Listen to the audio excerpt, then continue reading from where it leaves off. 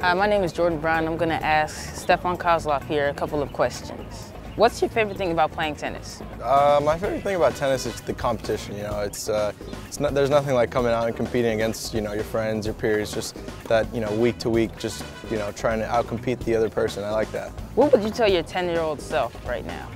Oh, that's a good one. Just keep working hard. Just the most is just to have fun with it. I realize that having fun with it is the most important thing. It really makes everything a lot better. Even when you're doing well, doing not so well, just having fun is very important.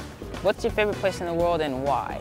Honestly, I like Paris and London, so I'm going to split it between both of those. What's your dream match on the ATP World Tour? It's got to be Federer. I don't know where, but it's got to be Federer somewhere. Probably Wimbledon center court. Well, that's all the questions. Thank you for the interview. Appreciate it.